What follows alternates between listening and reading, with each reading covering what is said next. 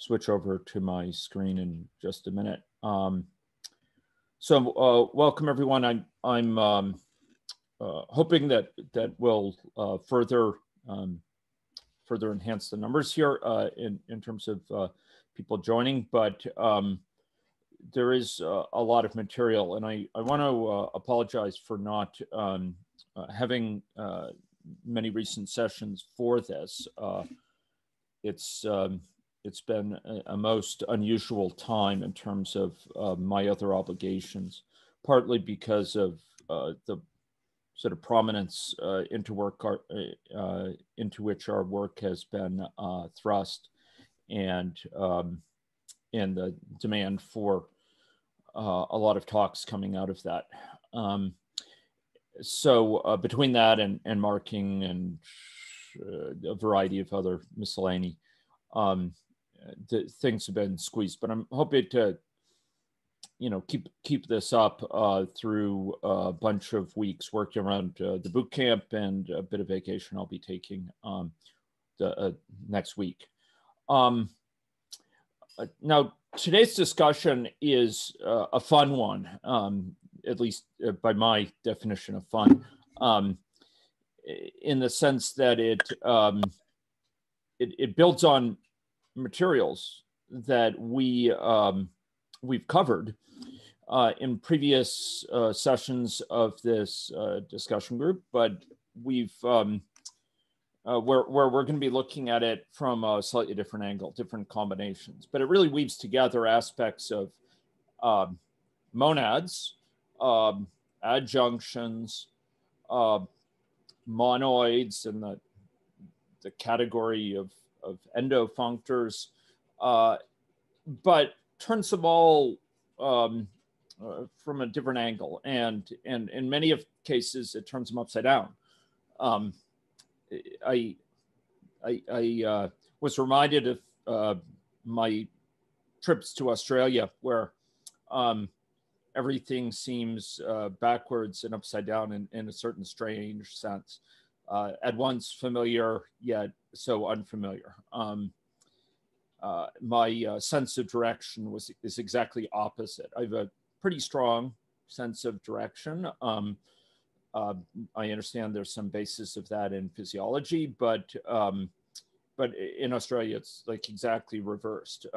My sense where the ocean is precisely 180 degrees off base. More than that, where I'm used to seeing deer, there are kangaroos, and there's sort of a wholesale shift in the ecosystems from one set of species with which I'm familiar to another, whether it's flora or fauna. Again, everything looks at a certain high level very similar, but at a certain low level totally different and reversed in a strange way. And I feel this holds pretty well for comonads. You'll find a lot of things immediately recognizable, and a lot of things completely reversed in a rigorous sense from things that we've seen before with monads. But it extends to the various views of monads. Monads in the context of adjunctions, a relationship to adjunctions. Every adjunction gives rise to a monad. It also gives rise to a comonad. And the two are kind of opposite each other. One's matter, one's antimatter in some weird sense. Not a perfect analogy, but it gives a sense of the duality. Same thing with things like monads being monoids in the category of endofunctors, where comonads are comonoids in the category of endofunctors. Some things there are the same. So composition of endofunctors is what constitutes monodal product for endofunctors, but we have strange things like, instead of multiplying two values to get back another value, we take that other value and produce two values, like a pair of two values. or a composition of two values from it. It's kind of a strange inversion of our normal senses of intuition that you may have built up. And in that sense, it's a lot of fun. I have to confess, I was up last night at till 2 a.m. Pulling together these slides, but the slides were greatly aided by the fact that I could take slides in many cases, not all, but in many, I could take slides for monads and I could systematically adjust them in a way that was at once a dramatic readjustment, and on the other hand, a systematic kind of straightforward, follow your nose sort of tweaking. I kind of mapped a change over the entire space to get it for Comonads, and it works amazingly well. And there's a certain beauty that comes out. And so, you know, in this this lecture, which we'll probably have to, probably the second part of it offered later, because I came up with a very large number of slides. But a lot of them are things we've seen before. It's kind of, remember this for monads? Here we have the corresponding thing for comonads. And by going through that exercise, you can develop a lot of intuitions for what's going on, what's the same, what's different, what's systematically reversed, what regularities are preserved. And so that's our exercise for today. With that preamble, I'd like to switch over to the slides here. Can you see my slides okay? I know Alex's microphone is having trouble. Can you see the slides, Wade? Yes. Okay, awesome. Thanks. Okay, so I'm going to seek to cover a variety of topics here that tie together comonads with things with which we are familiar. And one thing is a little bit of motivations and a glimpse of kind of different ways of defining them. Ahead of my druthers, I'd further strengthen some elements, but I'll make some verbal comments there to supplement the actual slides. When we first introduced adjunctions, I said one of the reasons I like adjunctions is they're kind of the watering hole, just like watering holes of a savanna draw animals from all around the savanna, and you can learn a lot about that ecosystem by watching them. Adjunctions are kind of like that.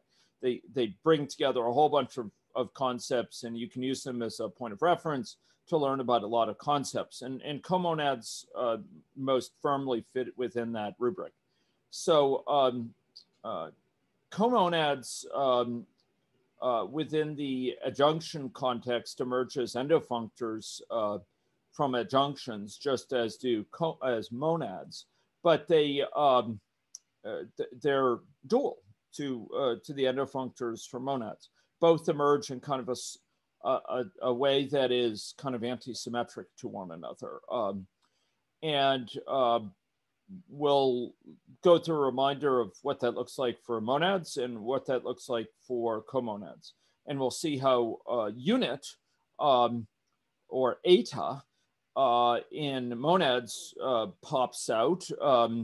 We're guaranteed to have an eta. And we're guaranteed to have an epsilon or co-unit for the, so unit is eta for the monad, and co-unit is epsilon for the comonad. We'll also see this construct called a co-Kleisli category. We saw that Kleisli categories could be amongst other things constructed in adjunctions from any monad.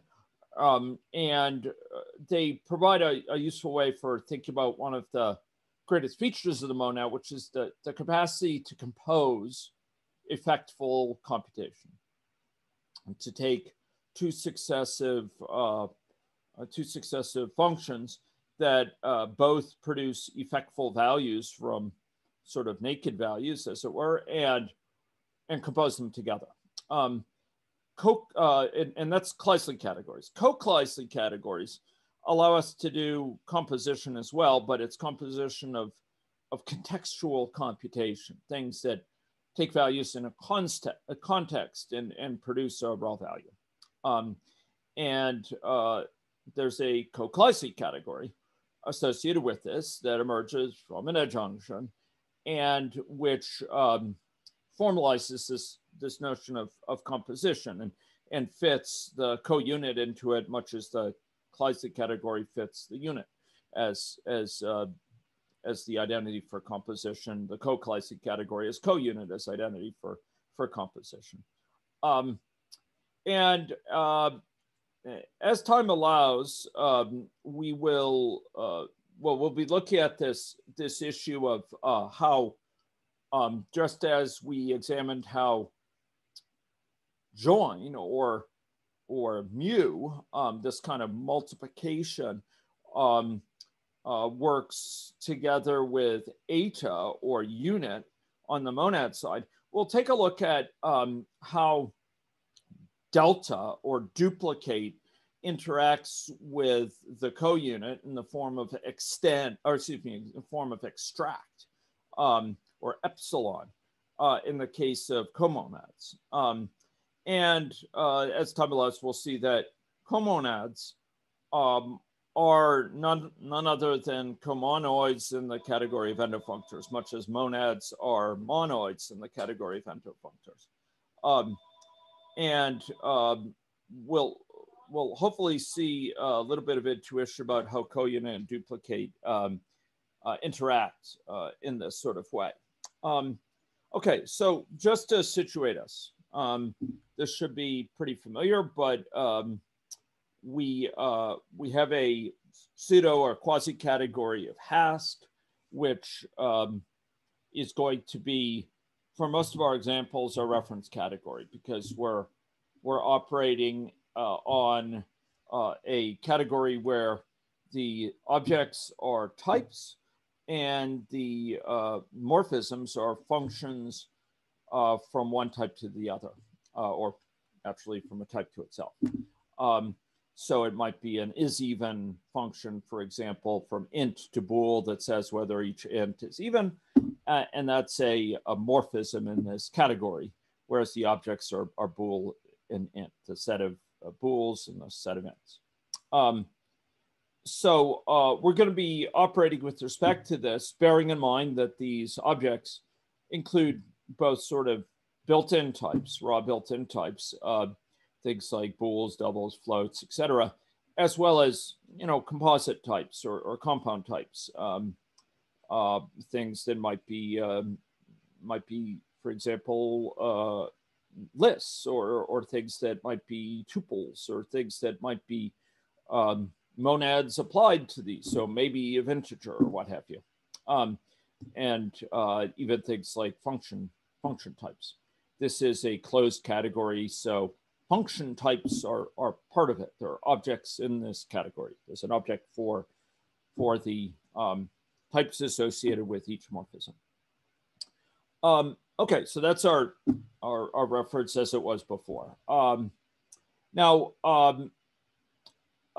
before, when we were dealing with monads, I tried to lend some motivation to, for how these are built up from a category theoretic perspective, by noting that, you know, we have these functors which map from one, they map every type, so every object, into some object.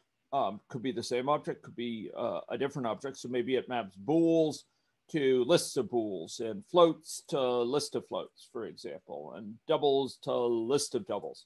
That would be a list functor, which we'll see soon enough is a list monad. And in general, you know, we can extend values with computational effects or generalizations of those values, embellishments of those values using a functor.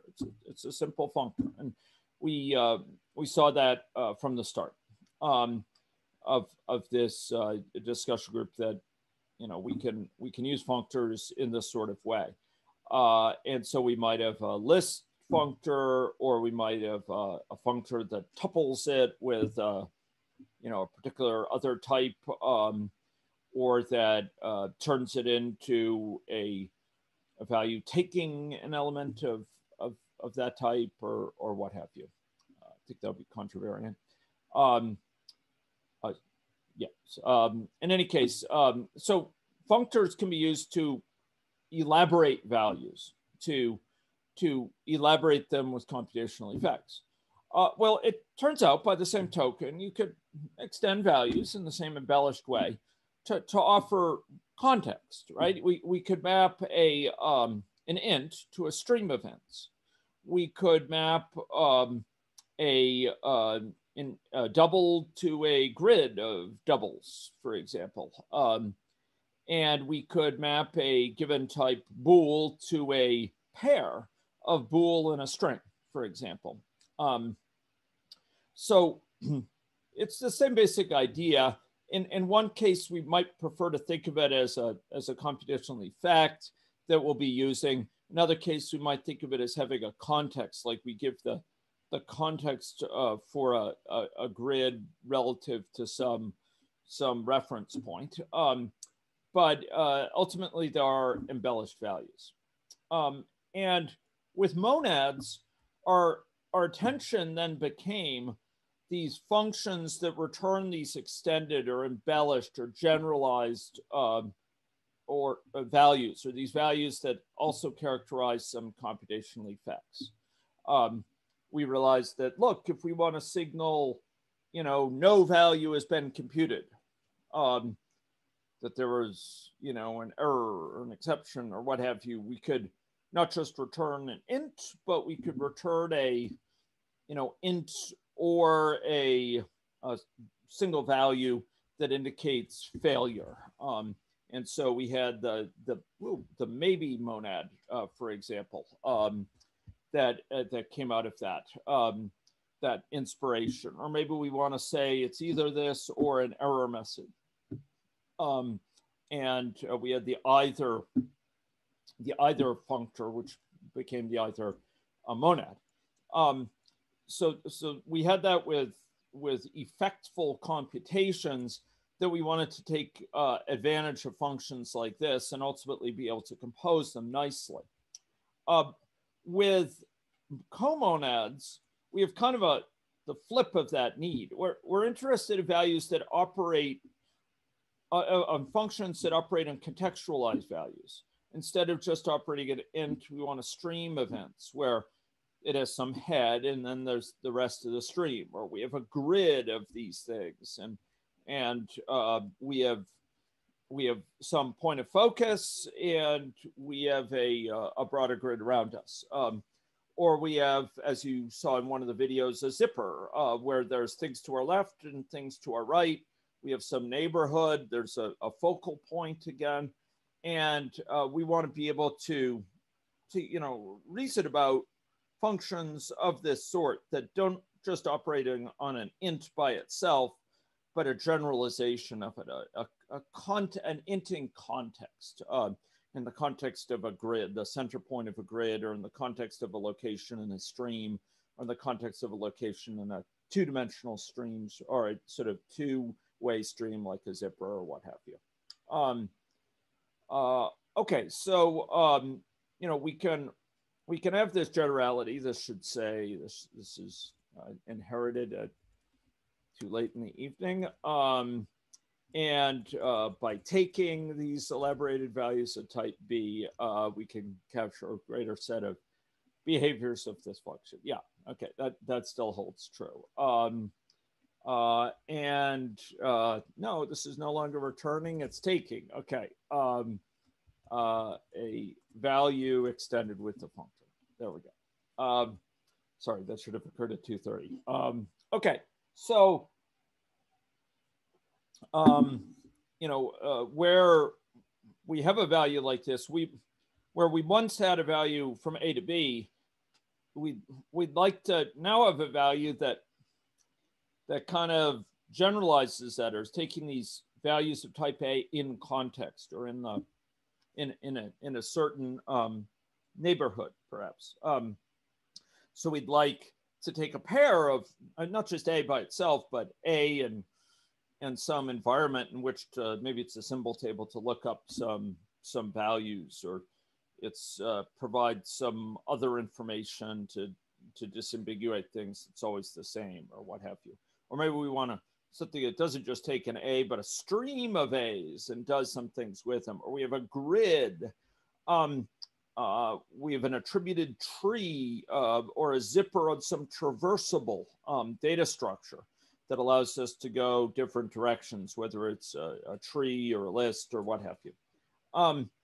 So here, all of these share the fact they're not merely compound structures, but they have some point of focus. So a stream as kind of a current position in a stream, a grid as is centered at a point. This pair has, well, it has a value in the context of some fixed information. So it's a little bit less kind of nice, but it's, or nice analogy of a neighborhood, but it's kind of the point of focus again. So all of these have points of focus. And you saw that for the example, which I really liked, of the Game of Life from Elias Jordan, also referenced by Bartosz Milewski, what we might have is a grid centered at a point, or a neighborhood centered at a point, surrounding context centered, you know, at a particular point. It has a focus. Now, functors provide this nice mechanism, but they don't automatically provide a means of composing these sort of functions. If we have these functions which operate like this, functors by themselves can allow us to lift a function from A to B to be a function from f of A to f of B. But if we have these functions that we'd like to define, like saying square root cannot return a value for a negative input, and therefore it can return nothing. We don't have a way to compose these really nicely. If we have A to f of B and B to f of C, we'd like to compose it to be A to f of C. But a functor does not directly provide that functionality.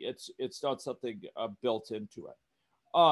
And the same thing is true with these functions taking contextualized values. You know, if we have these sort of functions, we had a function from stream of A to A, and then we have another function from stream of A to A. We'd like to be able to, in subsets, compose them. We don't have a nice way to do that. You know, this pose problems.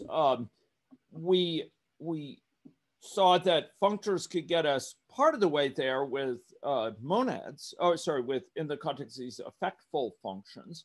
So in the monad context, we looked at these sort of things, and we saw that, look, if we have a function A to f of B and another function B to f of C, we'd like to compose them to have a function from A to f of C. So if we write this one for F and this one for G, we'd like to be able to kind of stick them together in some nice way, recognizing that, hey, if we know how to turn B's into f of C's, each of these B's in the f of B, we should be able to operate on with that function. We'd like to be able to get a function out from A to f of C. And we could almost get there with a functor by lifting G to operate with F. So if we lift G with F, we apply the functor to G, then instead of going from B to f of C, it's going from f of B to f of C. But you know, it's taking f of B, and that's what F gives us. So if we have F, it produces an f of B, great. And now we can consume an f of B by lifting G with F, by F mapping G with functor F. And that will consume an f of B, but it gives us back not an f of C, but an f of C.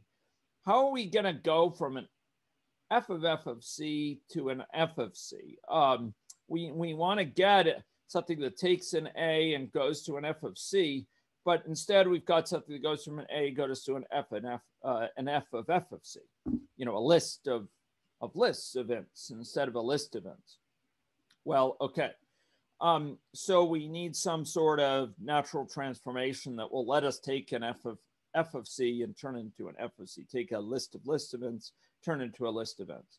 And of course, that's what monads provide. And we looked at them through the lens of the Kleisli category early on, where we saw that we have this base category where we have functions, standard functions from A to B, say from ints to bools, right? This might be is even function.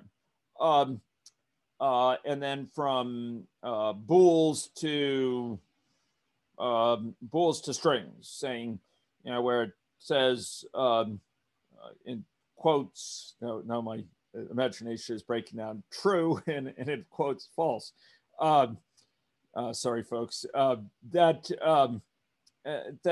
these are just standard functions between types. And the Kleisli category corresponding to this will look the same from the point of view of objects. The objects in the Kleisli category are identical. So we have ints over here in our base category. We have ints over here. We have bools here. We have bools there.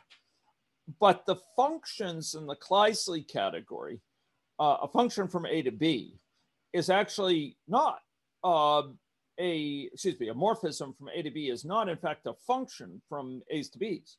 It's a function from A to a monad applied to B. So for example, it might be to a maybe of B. So this Kleisli category would be for a specific monad, let's say maybe. And so an arrow from A to B over here in the Kleisli category would be implemented as, would be realized as a function from A to maybe of B. And one from B to C would be from a function from B to maybe of C. This is this idea we have here, right? We have these functions which aren't just from A to B, but they're embellished with this effect. And that's what the Kleisli category is capturing. This is an embellished function here from A to B. It's something that is like going from A to B, but it has some computational effect as characterized by monad T, like a maybe effect. And having done that, though, in the Kleisli category, we can compose these. And we can compose this arrow with this arrow to get this arrow Q. And that will be something going from A to F of C. And so we've composed something from A to maybe a B, and with something from B to maybe of C to be something from A to maybe of C. That's what Q is here. It's a composite. Now you may say, well, wait, that doesn't make sense because these arrows can't be lined up because F star produces a maybe a B. It can't be then just used as a source for G star. And the answer is, well, remember, when we're defining a category like the Kleisli category, we have the choice of what arrows mean. In this case, we've chosen the arrow from A to B mean something that takes an A and returns for monad if T is maybe a B. That's what we define these arrows to mean. And we could choose what the rules of composition are, because in categories, remember, morphisms don't have to be functions. Remember, we have the category where a morphism from A to B means A is less than B, or another one where a morphism from A to B means A divides B. They don't have to be functions from one to the other. Now, in this case, it is a function, but it's not a function from A to B. It's a function from A to T of B, where T is like maybe of B. So here we can choose the rules of composition. How do we define what composition means for our category? And we are choosing it in a certain way that we can compose these things, and specifically using this ability to transform an F of C into an F of C. So we have this Kleisli category, and using the rules of monads, we can define this with perfect consistency. And this classic category is actually in an adjunction shown here, where we have a left functor going from the base category to the classic category, mapping each object, each function to the corresponding to a function that's kind of the Kleisli corresponding function to it. So f here is int goes to a version of isInt that can return maybe of b, and or if we had something from C to D, maybe C is doubles and maybe D is ints or something like that, and maybe it's from C to C, and we might map it to a function over here in the Kleisli category, which maps from a C to maybe of doubles, or double to maybe of doubles. And that might be something like square root, where we want to return failure. Okay, so this is a Kleisli category. And a very important element of the Kleisli category were these identity morphisms, because by the definition of a category, if you take an identity morphism and you compose it with any other morphism, you have to get that other morphism back. And that's exactly what these were. These identity morphisms in the Kleisli category were not, I emphasize, were not mapping A to A. They're mapping A, they correspond to A to maybe of A. And yet, when we compose, it's a particular function that serves as identity there. It's the function corresponding to return or unit or pure within the context of monads. So it's a very specific function, not just any old function that goes from ints to maybe events, but one which has a guaranteed semantics with respect to composition. In this case, for example, for maybe, it'll be just of the value that's provided to it. For lists, the list monad, if T were the list monad, it'll be a singleton list of the value. We take a value and we put that value in the list. We don't put any random value in the list. We put that particular value. And that serves as identity with respect to composition. If we compose it with the rules of composition of the Kleisli category, with respect to any other arrow coming from that, we will we'll get back that other arrow. And we saw that in the monad context. And we saw that monads could be defined in three different major ways. One could be written in terms of the other, or implemented in terms of the other.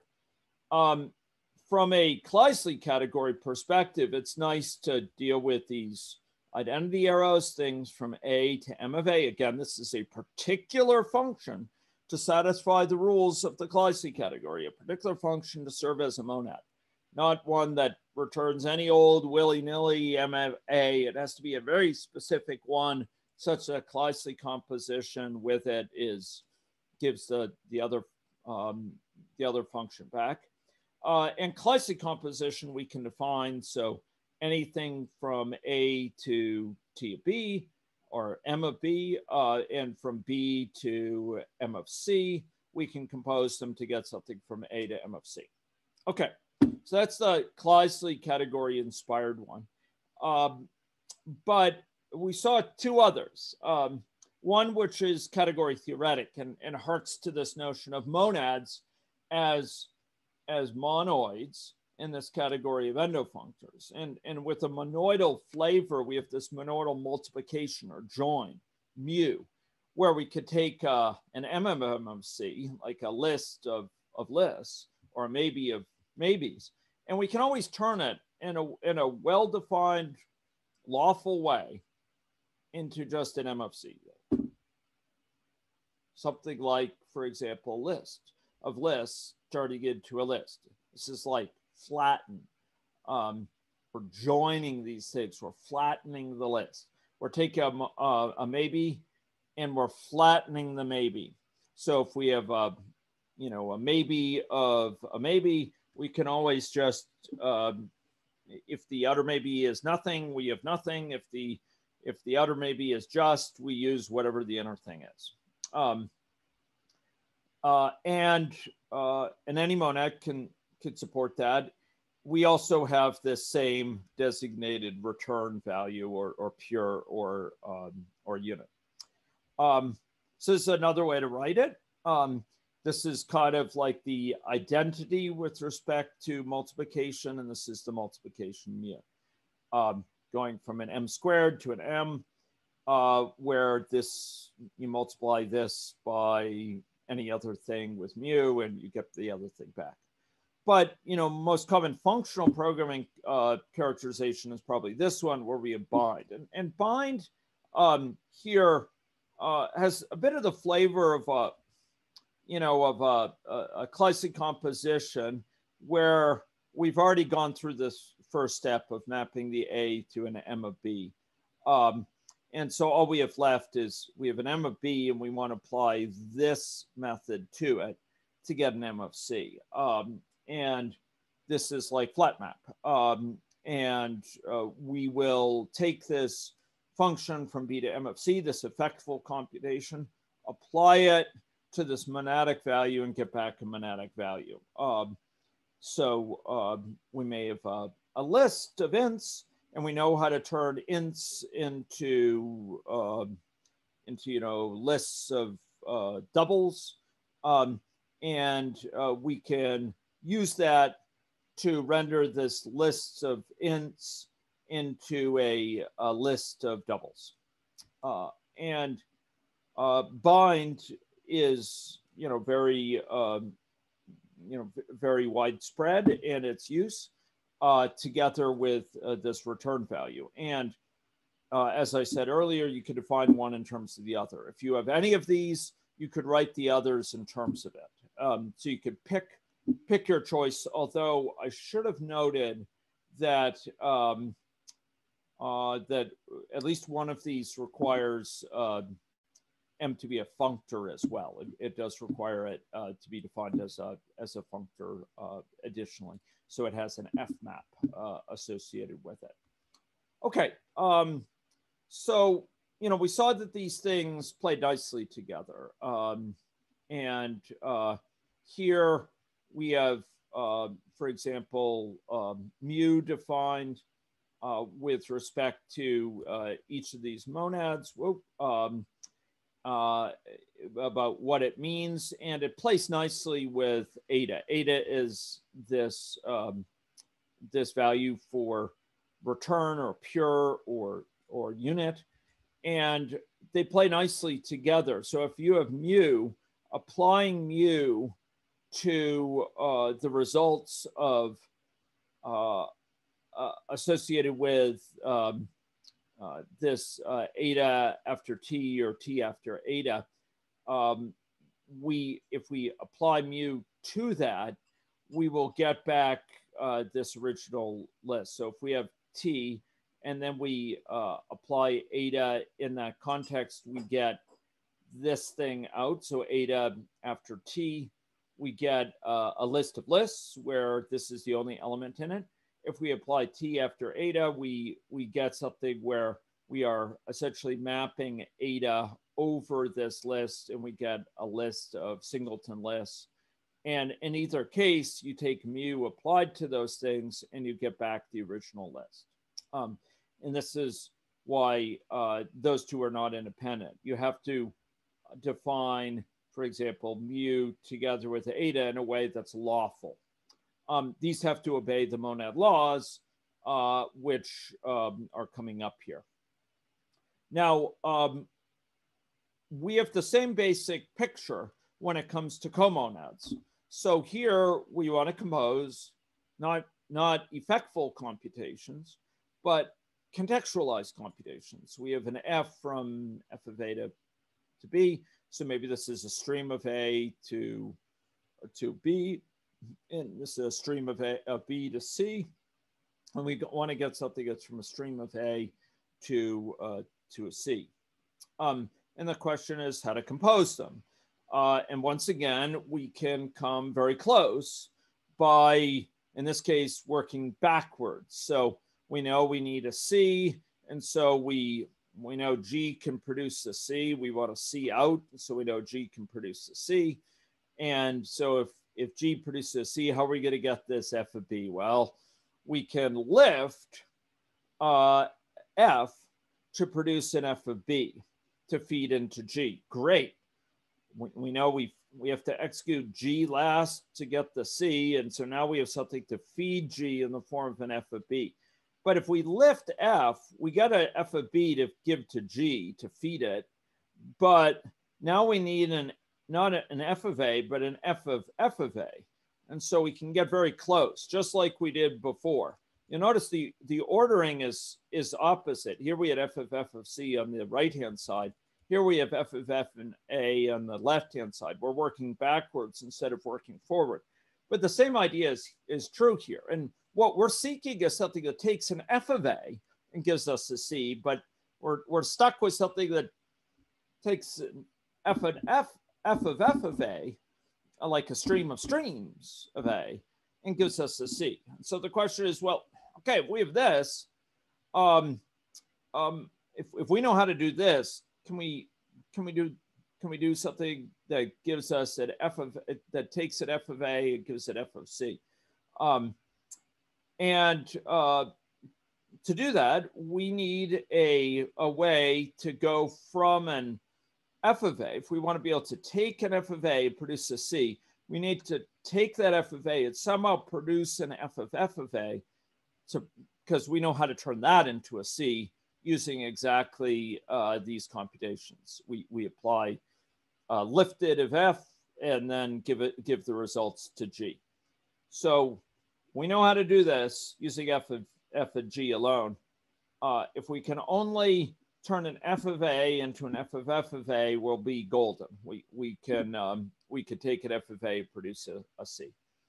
So this is what we'd like. We'd like some way, and it's a natural transformation, to go from F to FF, a stream of streams, to go from a stream of A to a stream of streams of A, where it has to observe some nice properties. We need a well-defined sense of what's the ID for this composition.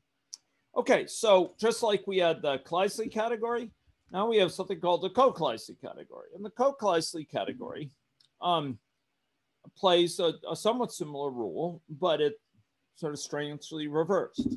So in the co-Kleisli category, rather than a function from A to B being a function which goes from, I'll say here, instead of having a function from B to A, being a function that takes a B and returns a generalized element of A, a monadic value applied to A, a T of A. Instead, we have this comonadic context. So this is something that takes a contextualized value of B, call it W of B, and produces an A. Okay. So here, this function, F star, corresponds to, so a morphism from B to A is implemented in terms of, corresponds to, in the base category, a function from W of B to A, okay, where W is a comonad. And this is something that takes the contextualized value of B and turns it into an A. Oh, man. Okay. And an identity over here in the co-Kleisli category corresponds to something which takes a W of A. So the identity is a morphism in co-Kleisli from A to A, but it corresponds to, or it's implemented in terms of a function from WA to A. So like a stream of A's to A's. And it serves as the identity. That particular function has to be such that when you compose it with Kleisli composition, with any other morphism, you get back that other morphism back. And once again, this is in an adjunction. You notice left and right are reversed here from earlier. We had left adjoint pointing this way to the left. here, now it's pointing to the right here. Everything is upside down. We have kangaroos instead of deer. Or for those listening from Australia, deer instead of kangaroos. Okay, beavers instead of platypi. Okay, so here we have three ways, just like we did with monads, we have three ways of defining comonads. One is a category theoretic way. This should start to look familiar, but weirdly opposite.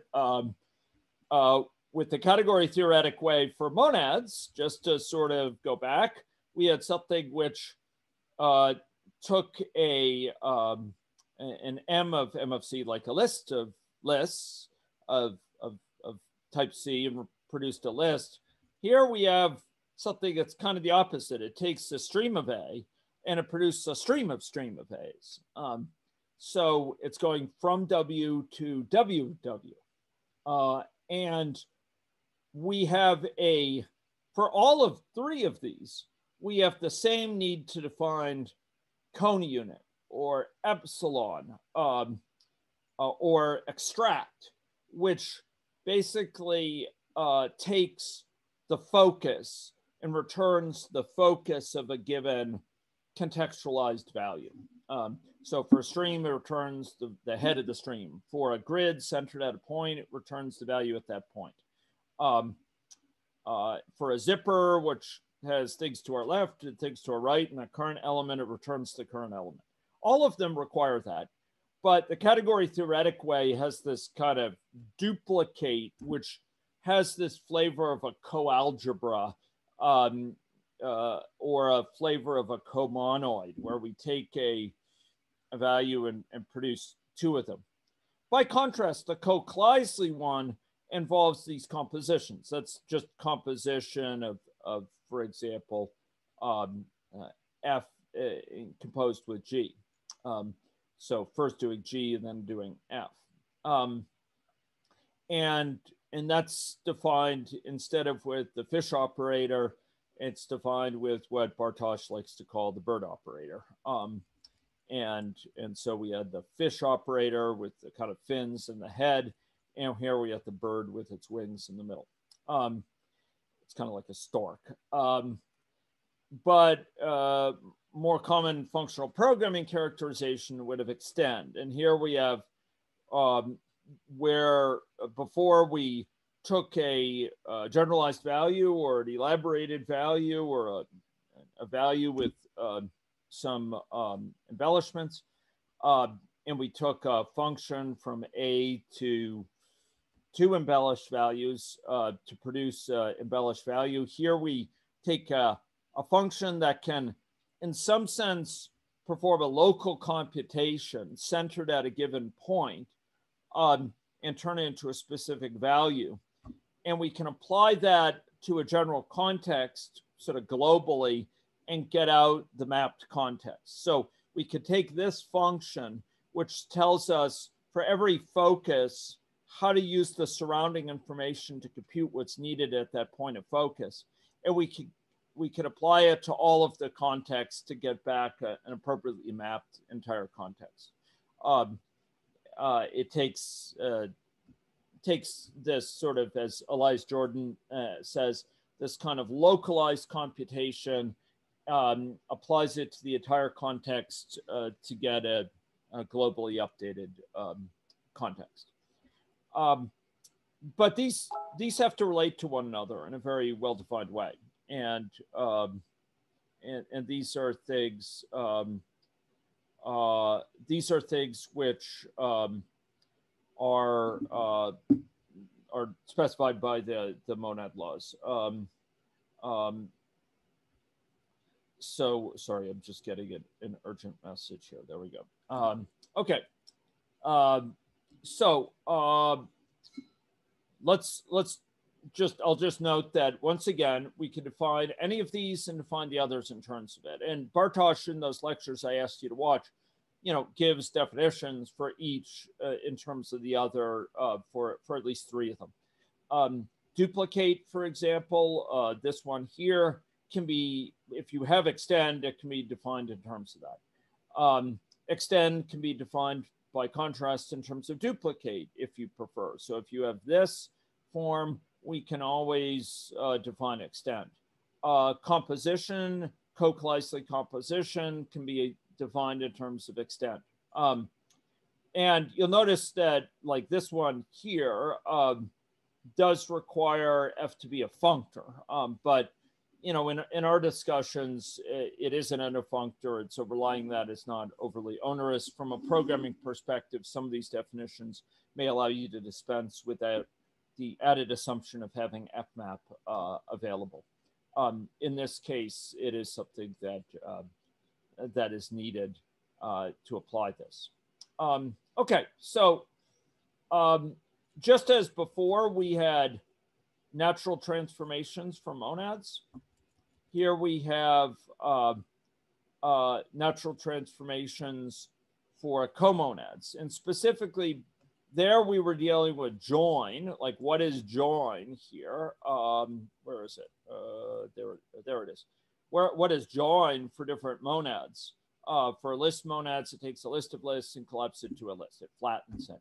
For a maybe monad, I gave you the semantics before. For a writer monad, it appends the strings if you have strings being carried around, or in general monoids. For a power set monad, it takes the union of all the subsets, etc. So it is with delta, this duplicate here. Duplicate has to work in a certain way to obey the monad laws, the comonad laws that are coming up. Let's take a look at an example of a stream. So if we have a stream, and I've written this in this arbitrary notation, but if we have a stream that maybe it's an infinite stream and it starts at 1 and then has elements 2, 3, so on. You know, if we have duplicate defined on that, so we take delta and it takes a stream and it produces a stream of streams, we have a stream of streams. And here, the first element of that stream is just the original stream. It's the original stream that was here is used as the first element of the stream of streams. The second element of the stream, though, is not any old stream. It can't be the original stream. It has to be a stream starting with the second element. And the next one, yeah, it has to be a stream starting with the third element.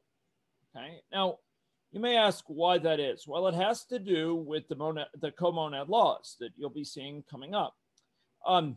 This has to be lawful in the sense that, you know, have regular structure, in the sense that, look, if we take these results and we go and lift we apply epsilon, this extract, which extracts the current focus from each of these elements. That's what this is. This is lifting epsilon to apply to each of these elements that resulted from delta. We say extract from the first, and it gives us 1. We say extract from the second, it gives us 2. Extract from the third, it gives us 3. And that has to give back the original stream. That's part of the comonad laws. And similarly, if we just go in and we say, hey, you know, this is a stream. Look at that stream there. Looky that. Guai guai long di dong. We can apply extract to this. Then it's going to return the focus of this stream. What is the focus of this outer stream? Well, it's the first element of it. And what is that element? Well, it's 1, 2, 3. And that has to be the same as the original stream as well. So there are these comonad laws that say these have to play nicely together, just as they did with mu and with eta in the context of monads. They have to play nicely together. So delta can't be any old, you know, throw it all down and it's some list of lists, you know, or a stream of streams or whatever.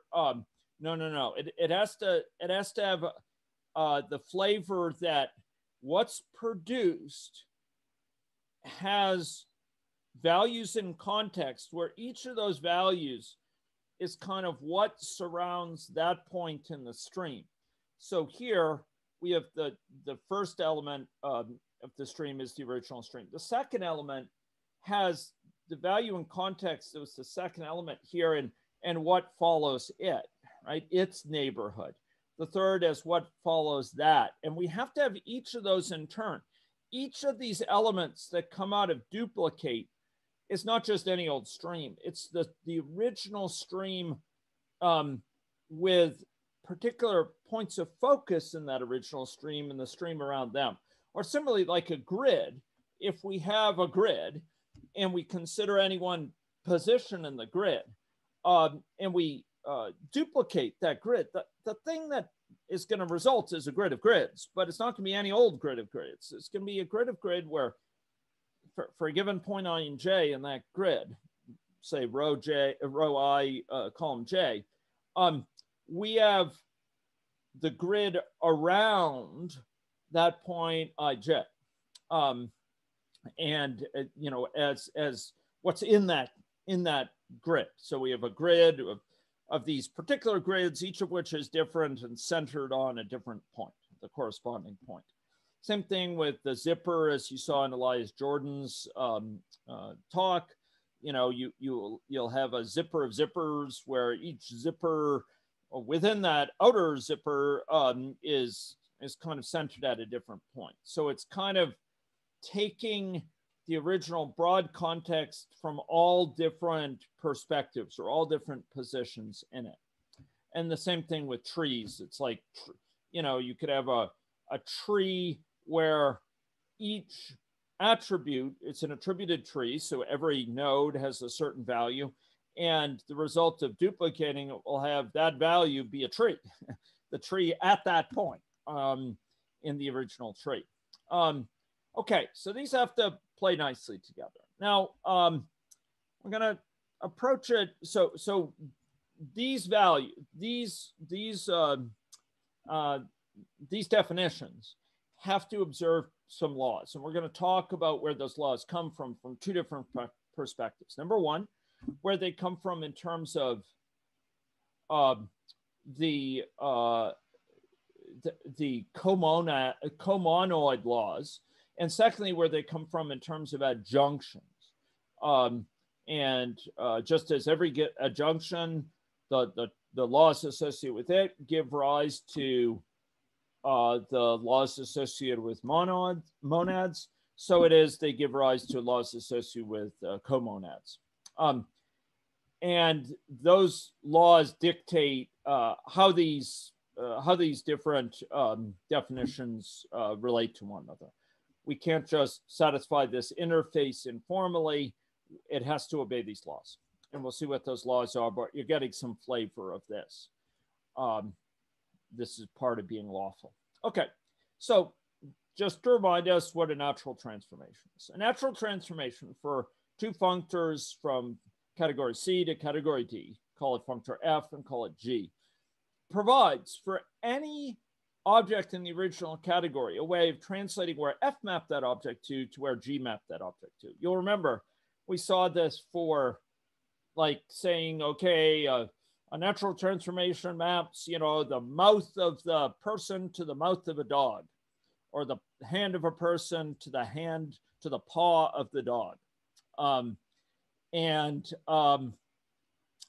That's something which needs to be consistent in the sense of how F treats a given function, how F lifts a given function F, and how G lifts a given function F. We can either first convert from from how functor A mapped the object, how G mapped the object, and then apply the lifting of the functor F to get us to G of B, or we can first apply F to go from F of A to F of B, and then convert over to G. Either way needs to be the same, meaning they have to commute, so they need to yield the same result.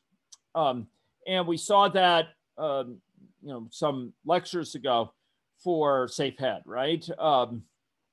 If we had lists, this will be a valid natural transformation safe head if we take a list of ints and we can either first ask if it's negative, getting a list of bools, and then convert that over to a maybe with safe head. Here we're applying is negative to elements of the list in a non-lazy language. Alternatively, we could take a list, do safe head on it, and get a maybe so a list of ints to be a maybe event, and then we could fmap is negative over that maybe to get a maybe a bool. And in a non-lazy language, this latter one will be more efficient. It's not doing it for every element of it. It's first converting it to a maybe and then just doing that rather than mapping over the entire list and then converting over. But for a natural transformation, if safe head, this polymorphic function is natural, it needs to obey this. And again, the idea of parametric polymorphism by that paper, Theorems for Free, is guaranteed to be, parametric polymorphism is guaranteed to induce a natural transformation. So just as a reminder, why this is relevant, we're going to be seeing natural transformations in spades. And particularly, they're coming out of the context of adjunctions. I'd like to remind you about adjunctions. We actually saw two definitions of adjunctions, and we're going through each of them because they lend different light on comonads. But an adjunction involves two categories, C and D here, where we have a pair of so-called adjoint functors. So there's an adjoint functor from C to D, here the right functor, and an adjoint functor from D to C, here the left functor. And the arrow, this big misshapen arrow, points in the direction of the left functor. Great, okay. We could also indicate it with this little turnstile, which should point in the direction of the left functor. Okay, so this should actually go to the left. I don't know why it's turned upwards. It should be rotated. Okay, so here we have part of the adjunction context. What makes it an adjunction, though, are a set of adjunction laws, or an adjunction sort of invariant, which is given down here. And basically, what it's saying is that that if we consider, and this is a very strong thing, any C in C is category C, any object category D. For any object, you pick the objects. I can guarantee for you that if we consider the morphisms between R of C, so you specified C, I say, okay, there's an R of C induced by mapping C with R over here. And you already picked a D. And if we consider all the morphisms between those, then those are in one-to-one correspondence with. They're in isomorphism, and in fact, a natural isomorphism with morphisms going from the D you picked. We can map it with L, and we get LD, and all the morphisms going to C.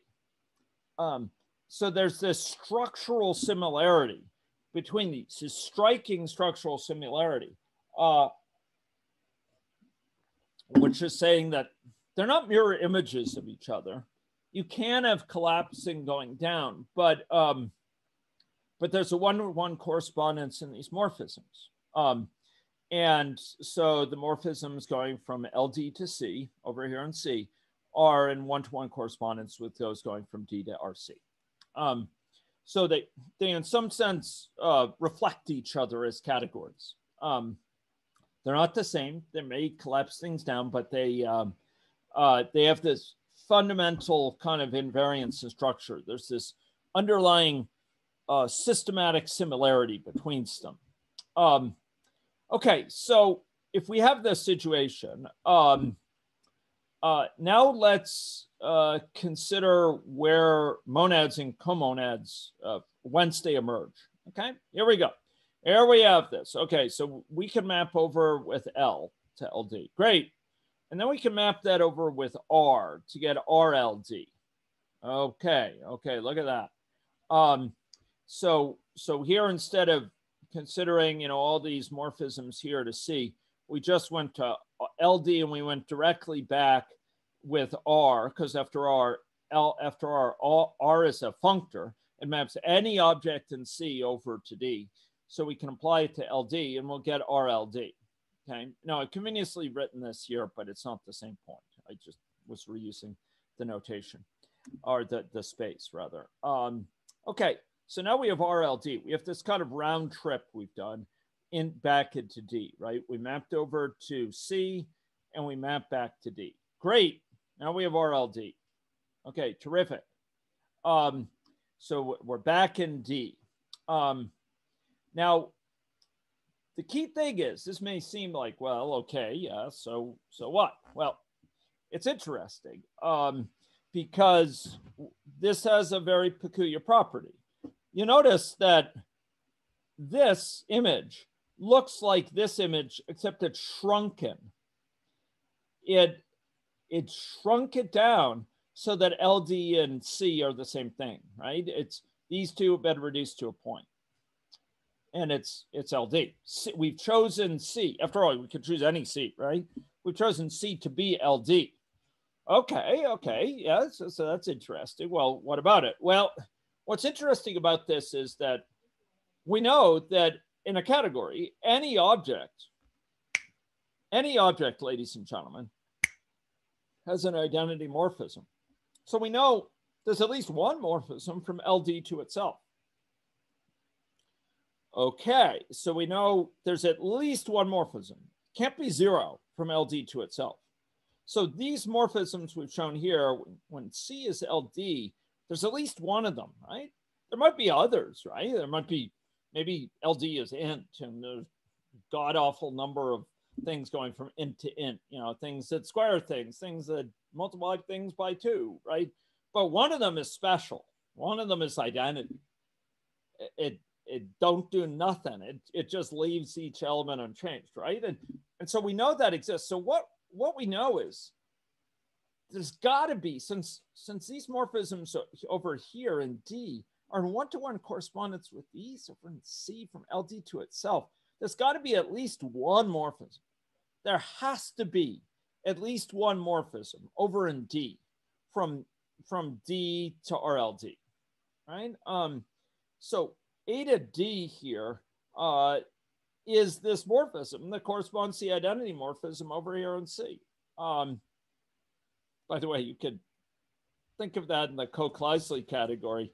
This morphism is the one that corresponds to the identity morphism over here in the adjoint category. This is a very special morphism from WA to A that corresponds to the identity over here, plays the role of the identity with respect to composition, just a point. So this guy plays this role of kind of the identity over here in the adjoint category.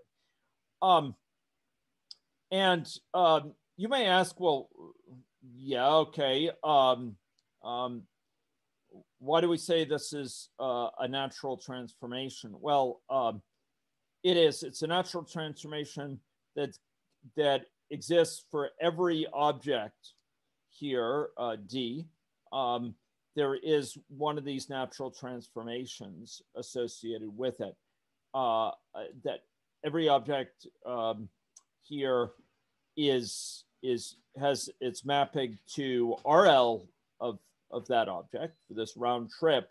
There's got to be this morphism. So this is a natural transformation. Natural transformation is this mapping that between these two functors for every object over here in D that comes from an object in C.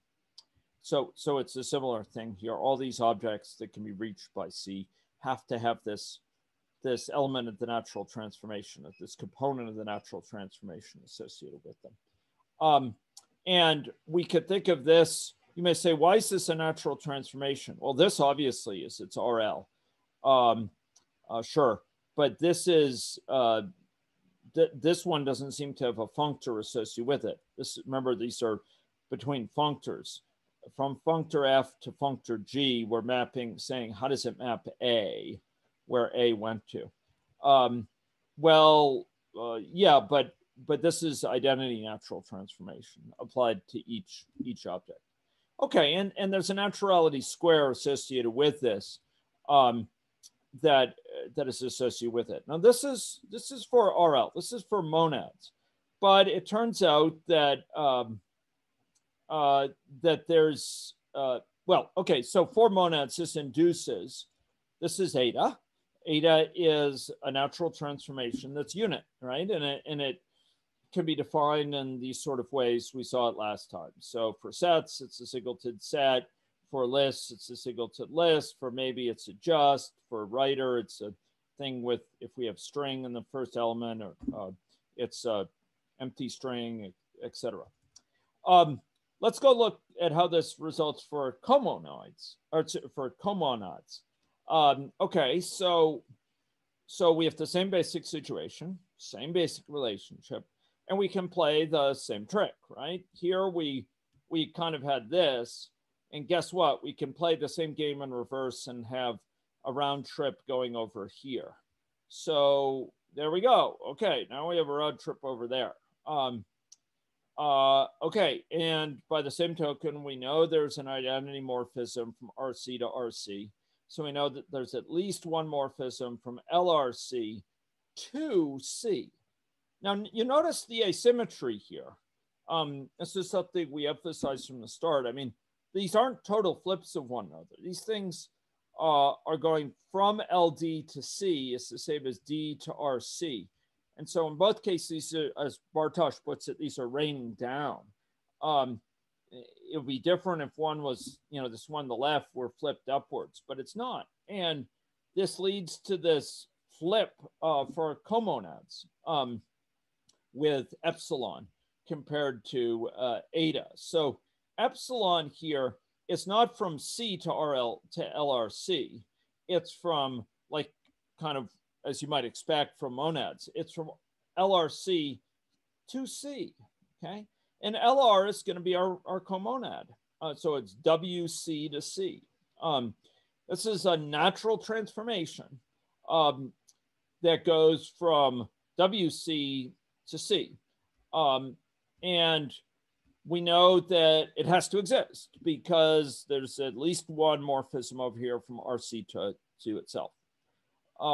So this corresponds to identity over here in D. And it's exactly that in our co-Kleisig category, right?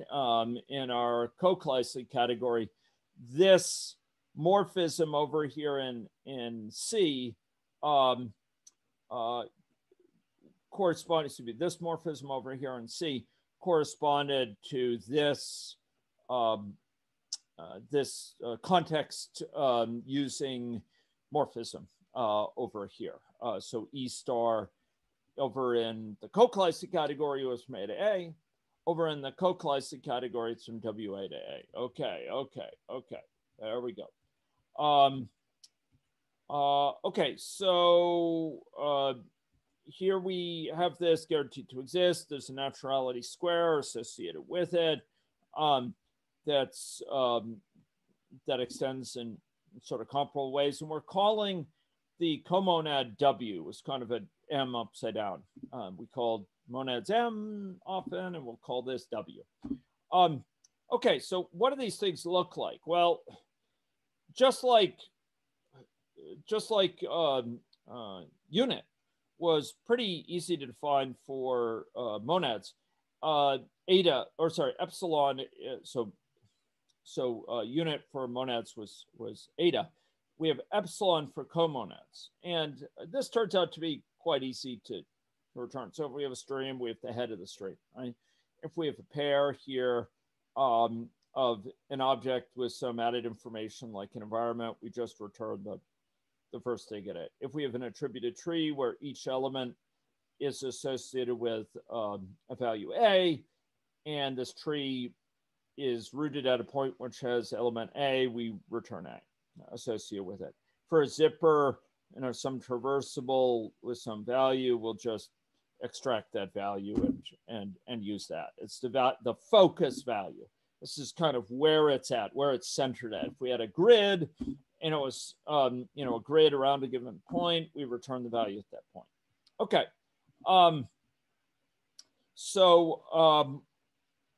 This was one definition of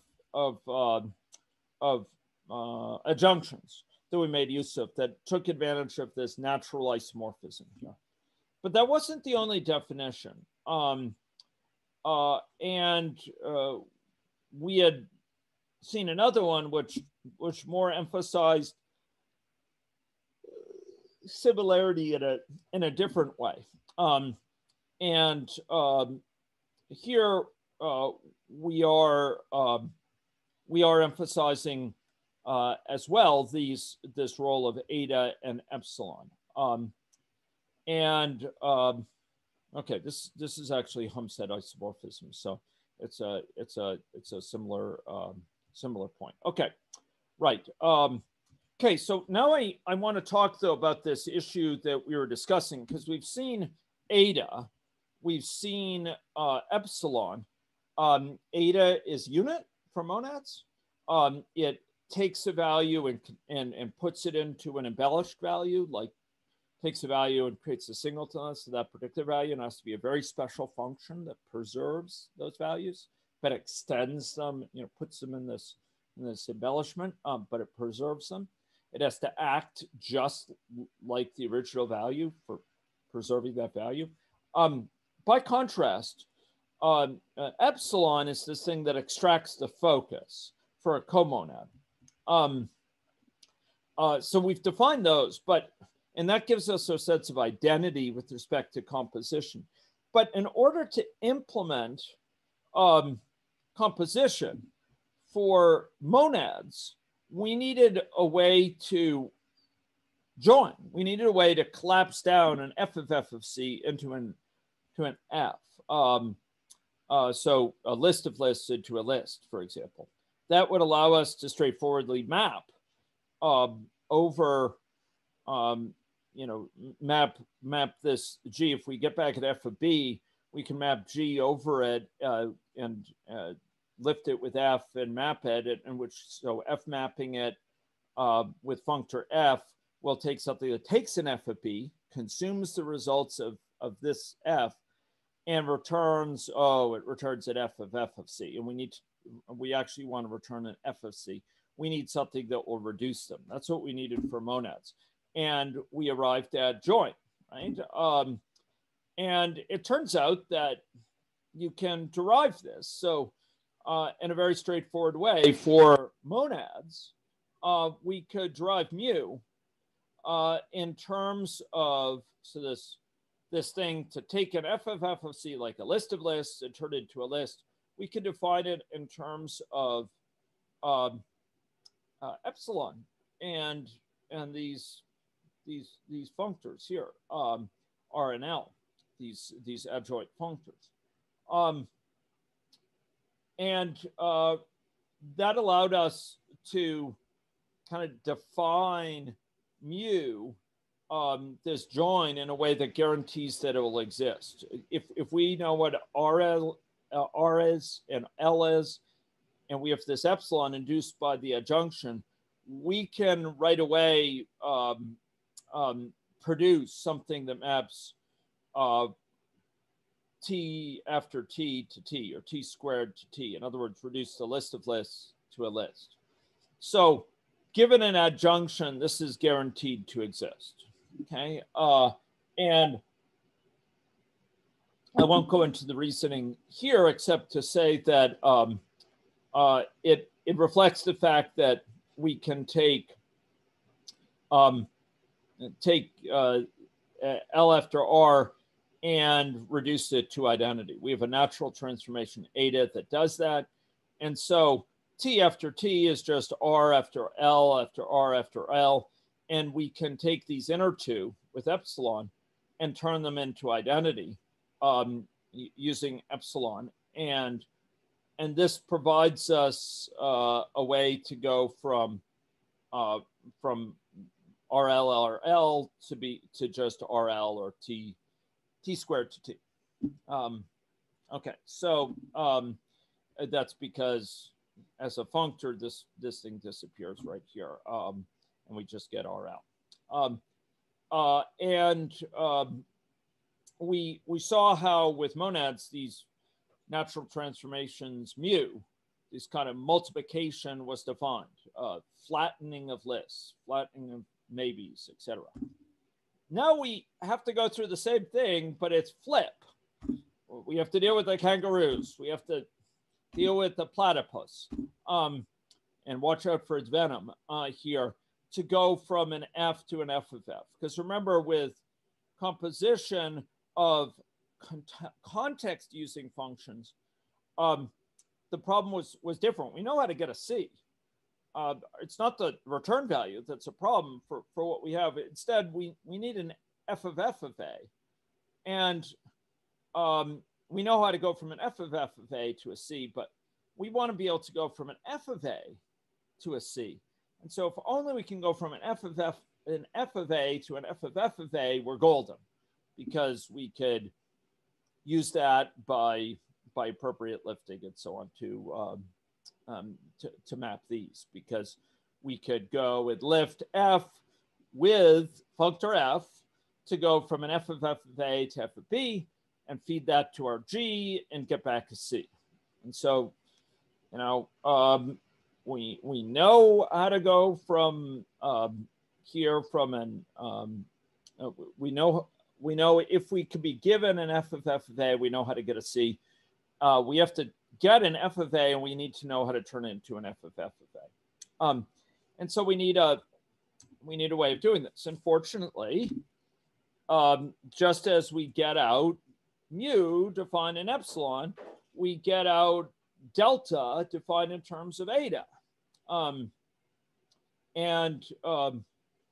don't know why this is saying that. That's, sorry.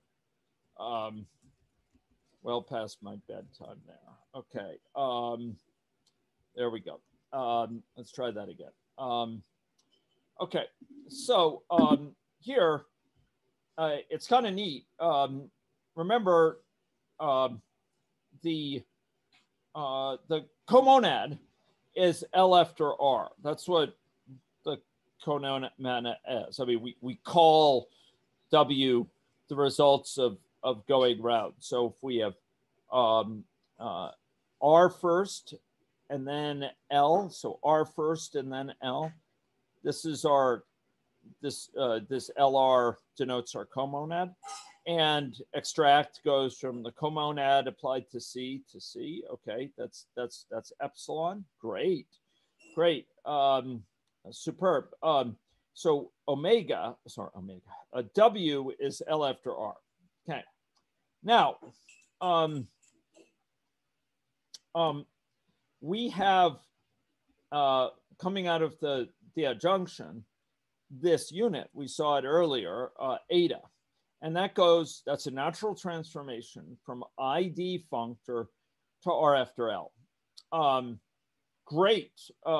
So given that we have that, if we have LR here, we can kind of wedge that in the middle. So if we have LR, well, look, LR is just, and I should have written this out explicitly, L after R. So if we have R, we're over in D. And I should show this here as like this. So we have actually ID of D in the middle, because if we map from our category C, this is where the comonad starting point is, and we map over with R, now we're in D. Oh, and then we map back with R, we get LR, great. but that's the same as kind of going over mapping with an identity functor. Just stay here, wherever we are, stay, and then map back. And so having done that, we could then transform that in order to map. I don't know why this is, basically Ada is going to allow us to transform this into something where IDD is replaced by RL. And so we get out by applying Ada surrounded by L as a identity natural transformation, R as an identity transformation. We get, oh gosh, this is kind of wrapped in a whacked out way. Let's just take that. Oh man, now we're hurting. Okay, so we're able to basically map this over to this thing with this Ada as a natural transformation can take this identity functor and turn it into an RL functor. Great, and this L natural transformation preserves this functor, and this R natural transformation preserves this. I've got to write this. Got to write this up in a clearer way with the colors here. These are all natural transformations here, confusingly written with the same letters. There we go. If we map this with the natural transformation, we can go from this guy to this guy. So I'll say map with this thing. Okay, now we're in trouble. Map with that, and we got this, and that gives us this, which we could express as W. And so it's like going from W to, we have a natural transformation that can map from W to W composed with W. In other words, W to W squared, which is exactly what we wanted here. We wanted to be able to go from F of A to F of F of A, from a stream to a stream of streams. And that's exactly what we have. Great. Okay, so what does this look like? Well, we have a stream. We want a stream of streams, and we saw what they look like before, right? For stream, we have the stream of streams has as its first element the original stream. The second element, the original stream around the point that was the second point in the stream. So with that as its focus and everything after it. The third point in the stream of streams is a stream whose focal point is the third point in the original stream and whose context is everything after it. We have a grid of grid, and I talked about this before. Okay, now we still haven't gotten.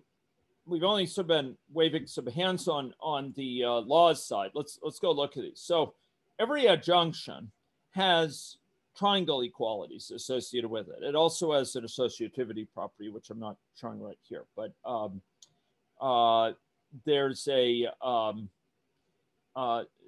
there's triangle equalities associated with this adjunction, which play a role in one of the definitions of adjunctions. And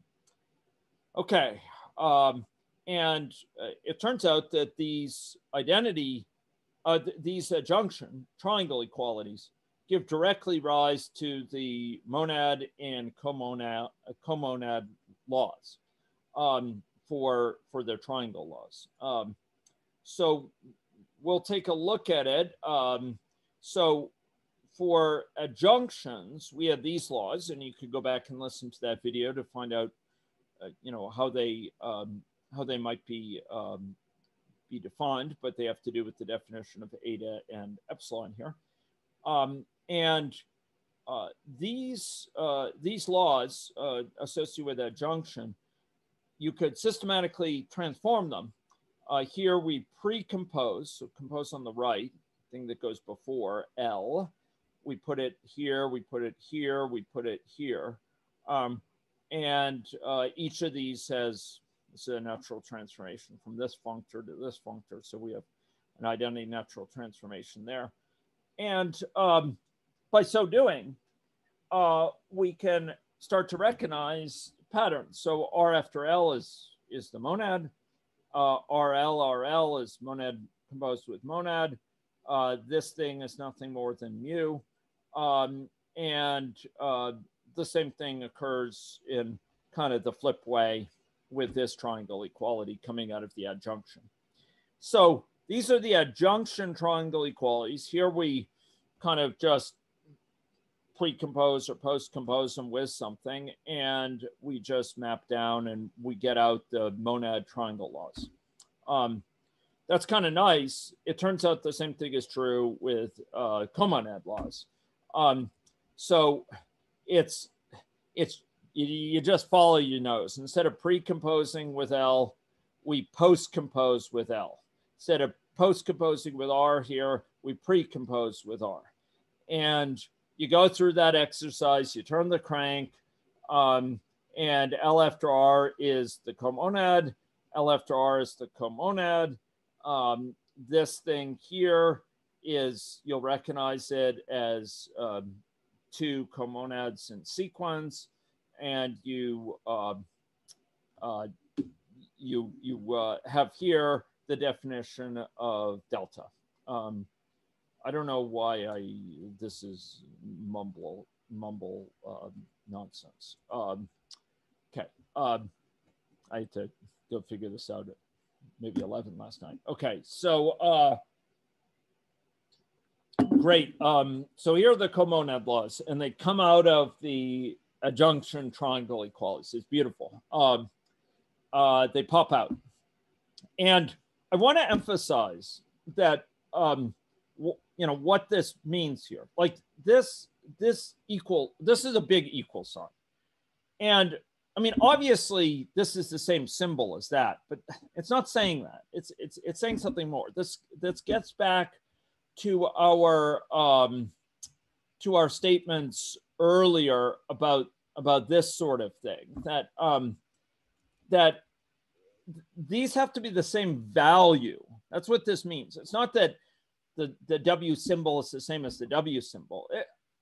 This wouldn't work if this were still a monad, but it was screwed up in some sort of way. It was a different value than this original one. What this is saying is, if you start with a value that's a monadic value, a comonadic value, so maybe it's a stream of ints, and you duplicate it, you're going to get a stream of ints, a particular stream of ints. And if you go and you apply that to apply epsilon to every element of that, you will get back a stream of ints right here that has got to be the same stream as this one. It has to be exactly the same stream, have exactly the same values in it. That's what this equality means. Not that these just are two streams. No. It's got to be like this exact original stream. So what this is saying is, you know, epsilon and delta have to play nice together. Here it's epsilon lifted to apply to each element of delta. Here it's epsilon applying to the whole shebang and extracting the outer element. Remember, epsilon is extract. So here we're extracting each element of the internal thing. So we're taking, you know, each of these guys and extracting the focus for each of them for this one. By contrast, for this one, we are extracting the focus of the outer stream. That's what this guy is. We're extracting the outer, sort of the first thing in the stream of streams. The very first stream in that stream of streams becomes the thing we extracted. That's got to also be the same as the original stream. And I've kind of drawn it in a different way there. Here, you know, that's what the equal sign means. Don't think it's just like, yeah, we got a W back. No, it's the W. It is the thing we started with. And so there's this really stiff constraint there, right? About how they have to play nice together. They have to be consistent. They have to be coherent. in their definitions. Just like was the case with eta and mu, we had to get the same value back that we started with, regardless of whether we went, we lifted eta to apply to each element here. So we created we applied this thing, which created a singleton of 2, a singleton of the next element 3, a singleton of the next element 5, or whether we just took eta and we said, extract the outermost 1, 2, 3, 5, boom. We have to get the same thing back. It's the same thing with monads, but now it's true with comonads.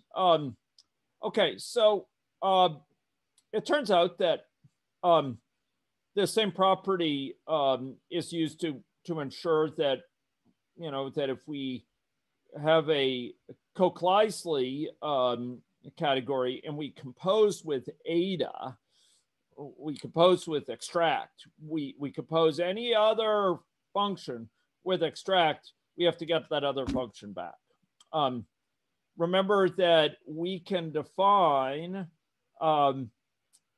the f after g, the Coke-Lisely composition of a function f, a contextualized function, with a function g in this sort of way. Oh man. And I've written in this way to avoid getting confused about the ordering. First, we duplicate, and that takes our value that we got in WA and turns it into WWA. And then we apply the lifted version of F, which takes in a WWA. Hey, that's great. It's just what's been produced by delta. It returns a W of B because this whole thing is lifted. Great. We got a W of B, and guess what? That's what G consumes, and then we get out a C. Because of this, I mean, this thing here guarantees some nice properties associated with delta and associated with lifting and so on. And we're going to get this nice property associated with composition. So I believe it just falls essentially right out of this. Okay.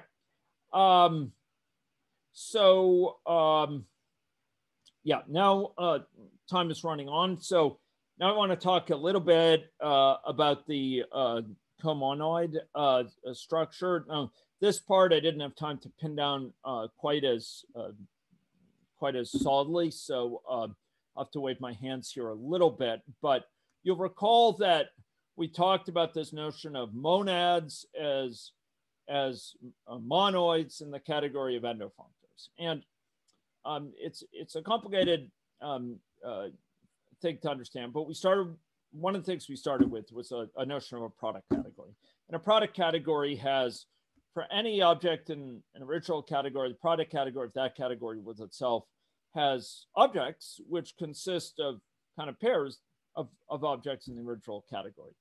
And using this, we defined a monoidal category, a category equipped with monoidal structure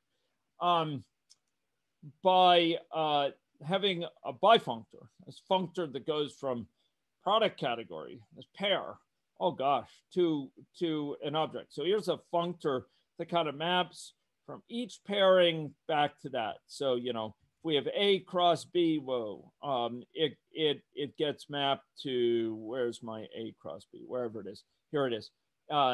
What does it get mapped to, etc. There's a bifunctor that kind of multiplies these two values to get a new value. And there's a monoidal unit which kind of picks a value of C. It picks some object in C to serve as kind of the unit.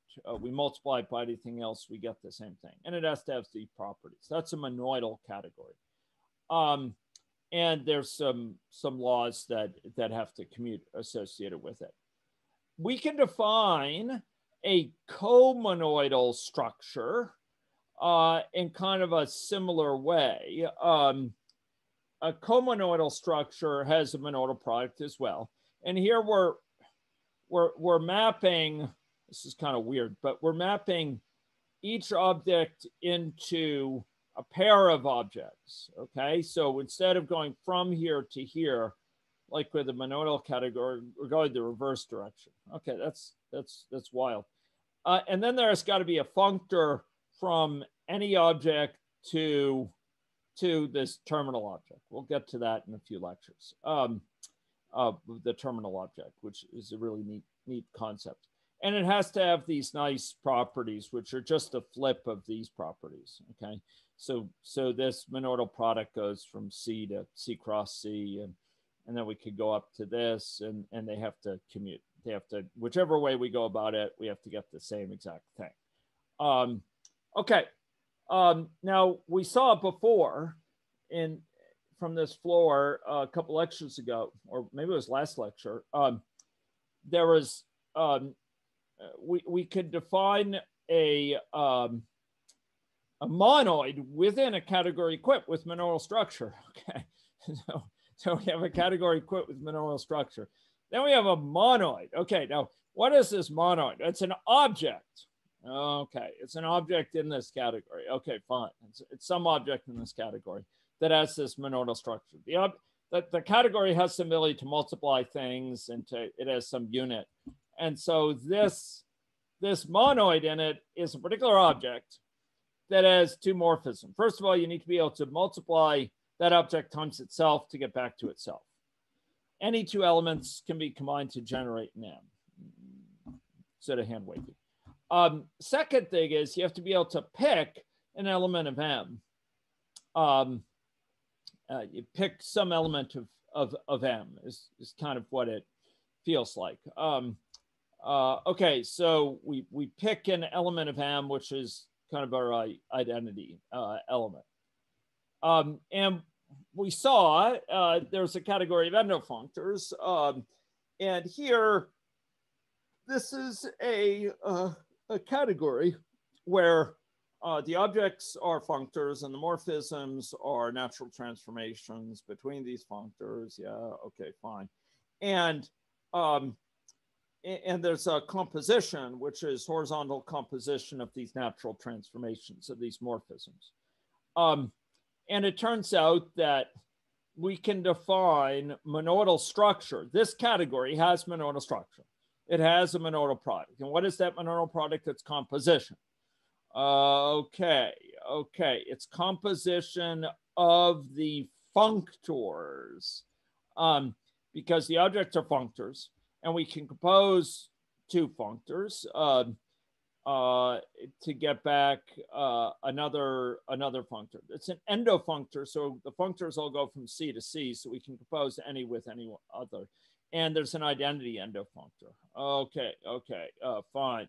So this is monodal structure. You can combine, you can multiply any two things because the two things you're multiplying are functors, and we multiply them by composing them, the two functors from C to C. We can compose any functor with any other one. Okay, fine.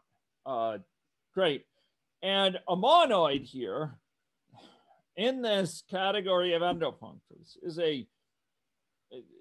has a particular morphism going, so we'll call this endofunctor T suggestively. And we have to have morphism from T cross T composed with T, in other words, to T. Okay, it's a natural transformation. Morphisms are natural transformations in this category. So this is a natural transformation.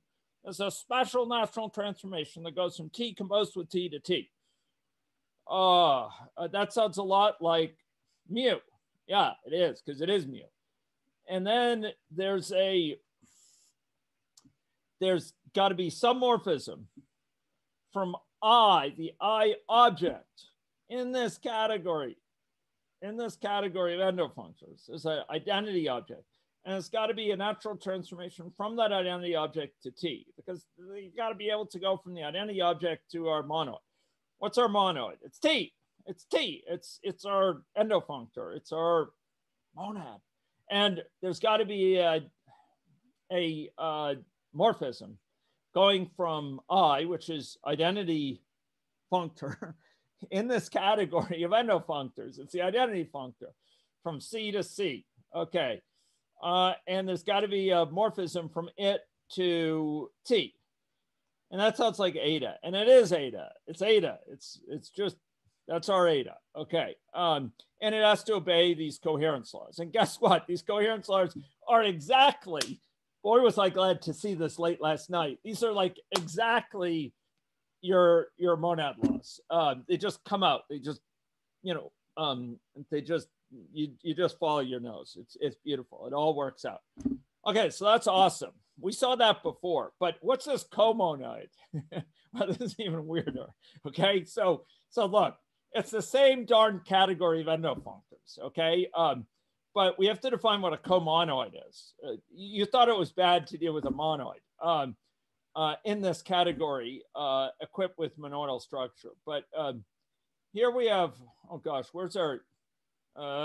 We should have had a category, should have had a slide of category equipped with comonoidal structure.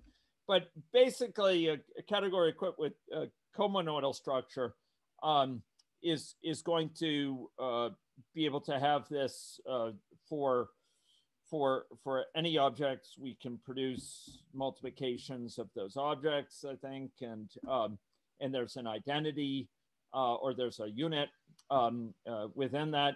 And here with a comonoid in a category with comonoidal structure, you get, you have to have two specific morphisms. One from this object, this is a particular object, call it a comonad, from that to that times that. And there's got to be an identity morphism or a morphism from W, not from M, from W. Here we go, W to this. Okay, fine. So this is a comonoid. It's kind of the flip around of this. Okay, and guess what? A comonad is a comonoid in this category of endofunctors. Again, it's the same category of endofunctors. The monoidal product is composition of the endofunctors, the functors of the objects, not composition of the natural transformation, which is the morphisms. It's the composition of the functors, which are the objects. And we have to be able to combine any two objects to get another object. Great. A comonoid here, is an object in this meeting the following conditions. There's a special morphism. Oh, it says T. No, it's not a T. It's a W. Come on. Get with the program here. Okay, so it's a W. Out black spot. Let's just get this corrected. There we go. Sorry, I should have caught that last night. Okay, great. So there's a special morphism of this sort. And because these are natural transformations, this corresponds to morphism from natural transformation. There's a morphism in this category of endofunctors. That means there's a natural transformation in this category of endofunctors, going from comonad, like comonad of A, it's like stream of A to stream of A. Okay. That's just like, it's not mu, it's delta. Come on. It's delta. Where's my cache of, oh man, no, not that. There. So here we have delta, and here we have eta, which is used to extract. This is something which goes from this to the identity functor. This is the identity functor applied to C. We can map from comonad applied to C, we could extract, and they have to obey these laws. And these all just pour out. They all just come out of it. They're just like these laws, but with flipped arrows, and they beautifully arise on account of the, this should not say this, but they beautifully arise on account of the same basic structure with the Comonoid laws. And these things should all be deleted because these were just the results of copy paste and adaptation that was incomplete. Okay, great. What is all this saying? Well, it's saying that you could find the comonad laws in two ways. This actually shows derivation of both the triangle inequalities of comonads as well as the associativity property, which was not shown based on adjunctions earlier. Okay, so take it as it is. A comonad is a comonoid in the category of endofunctors, just like a monad is a monoid in the category of endofunctors. Where does this all get us? Well, I think that comonads are a very intriguing construct that allows us to deal with neighborhoods and deal with context. Context is central in our modeling. And as the example from Elias Jordan and Bartosh's referral to it, Game of Life exhibits, often we have models which depend on context, where the evolution of agents, whether it's in cellular automata or more generally in agent-based models with networks or whatever, they're in a context. And this notion of having a localized computation, which can then be mapped onto the broader space, the entire network, the entire grid, is a very attractive one.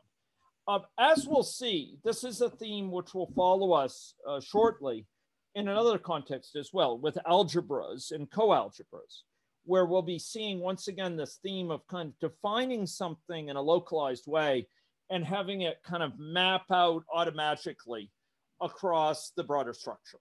We're going to see this with in the context of catamorphisms and anamorphisms, and there'll be duals of one another. But once again, there's this notion of kind of defining just it in its most basic level, and the mathematics of the situation, the logic of the situation will play it out across the broader space. Comonads are not as well supported as monads. They're not as well known as monads.